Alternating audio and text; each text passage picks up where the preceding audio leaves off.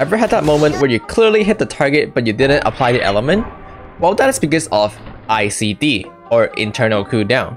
And that is precisely what we're going to be talking about today in today's Genshin science. The last time around, we talked about elemental gauge theory, which have to do with the amount of each element being applied on each attack. And this time around, we're going to talk about the frequency instead, and together they make the fundamental of applying element in Genshin Impact. When you go and apply element in Genshin Impact, you'll notice that sometimes it doesn't work. Here you can see that my second Barbara normal attack was unable to apply Hydro to the enemy and therefore did not reduce the shield at all. But then my next attack is capable of applying Hydro again. And we can observe similar pattern on like the Anemone Hypostasis, where my first Barbara attack will do a swirl, and then no swirl on the second and the third attack, and then on the fourth one it will swirl once again.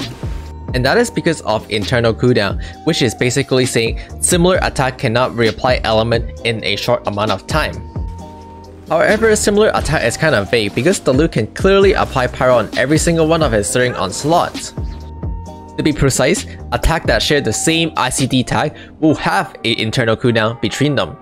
For example, here you can see that Claymore character like the Luke will share a cooldown between their normal attack. And this explains why the Luke cannot apply Pyro on every single one of his normal attack and therefore cannot vaporize every single one of his normal attack. And if you observe, you can see that the Luke charge attack share cooldown with his normal attack, meaning that if you vaporize a normal attack, you cannot vaporize a charge attack immediately after. And if you observe here, you can see that Diona charge attack actually have a cooldown between charge attack, and this helps explain why you cannot apply cryo on every single Diona's charge attack despite being a archer's. People commonly have this misconception of Diona C4 lets you aim faster and therefore lets you get more charge attack off and therefore can apply more cryo and break the shield faster, but as it turned out, because of internal cooldown between Diona's charge attack, this actually does not help in terms of breaking shield at all. In the same chart, you can even see that Ganyu's charge attack do not have any ICD at all, unlike Diona, meaning that as long as you hit your shot on Ganyu, you will apply cryo. Now, cooldown do not share between character. For example, if your Diluc normal attack is on cooldown of applying element, it will not affect any of your party member in any way. Your Xingqiu will be able to apply element with his own cooldown, your Hu Tao will be able to apply element with her own cooldown, and so will your Fischl will be able to apply her element with her own cooldown as well. Now that you know there's a cooldown between applying element, the question becomes, what's the actual cooldown? And as it turned out, there's two types of cooldown. There's regular human being cooldowns, and then there's Fischl's. For magical reason, Fischl, being the true name that she is using a different cooldown counter than every other character in the game. But what is this cooldown counter? After applying an element, there's two ways to reset your cooldown to apply element again. The first way is to simply wait 2.5 seconds so that the cooldown can reset. The second way being hitting it 3 times, known as the free hit rules. Here you can see on the first attack I do with Hu Tao, I'm able to apply Pyro and trigger a overload onto the Electro Hypostasis. But the second attack I'm unable to do so because my elemental application is on cooldown, so therefore I did not apply Pyro and did not trigger a overload. And this of course goes for the third attack as well.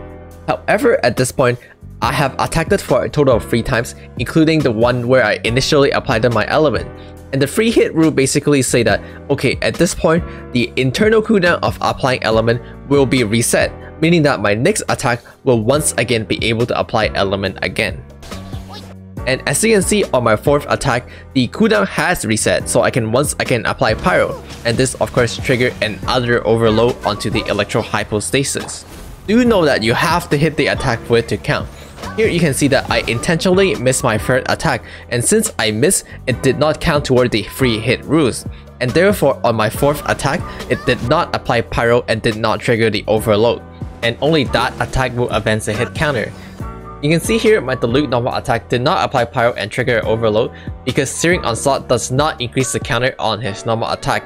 The only way to increase the free hit rules normal counter on its normal attack is to use other normal attack or charge attack that share the same ICD tag.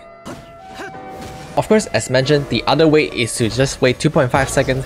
Here you can see my first attack apply overload, and then all I need to do is sit around for 2.5 seconds, and then my next attack can once again apply Pyro and do an overload again. Now do know that the hit counter and the timer can actually coexist. However, the timer will reset the hit counter regardless of what hit counter you are on. And that might be a bit hard to understand, so let me demonstrate for you. Starting off with attack number 1, which trigger a overload, and then to attack number 2 and attack number 3, resetting our hit counter. Because of free hit rule, this allows our next attack to do an overload again. And then this right here is attack number 2. However, you'll then realize it's been 2.5 seconds since our very first overload. This allows our next attack to do an overload once again, even though our hit counter is only at 2. Now, even though our hit counter have not reached 3, this will still reset our hit counter since we triggered a overload. And as you can see, on our next attack, we did not trigger a overload at all. And hopefully this helped explain why character like Kaeya apply crowd very unevenly because of the free hit rule as well as the 2.5 second ICD rule. And as for Fischl, she liked to do 4 hit instead of 3 and 5 second instead of 2.5 seconds. Maybe she just liked being different, who knows. And at this point you might have realized, with C6 Fischl also attack every single time your character attack as well. Does this mean that it will advance hit counter faster? And indeed it does. And that is the reason why precisely C6 Fischl can apply more electro, because you're getting more hits in so you can get more hit counter reset. In fact, some constellation come into play in ways that you might not have imagined before.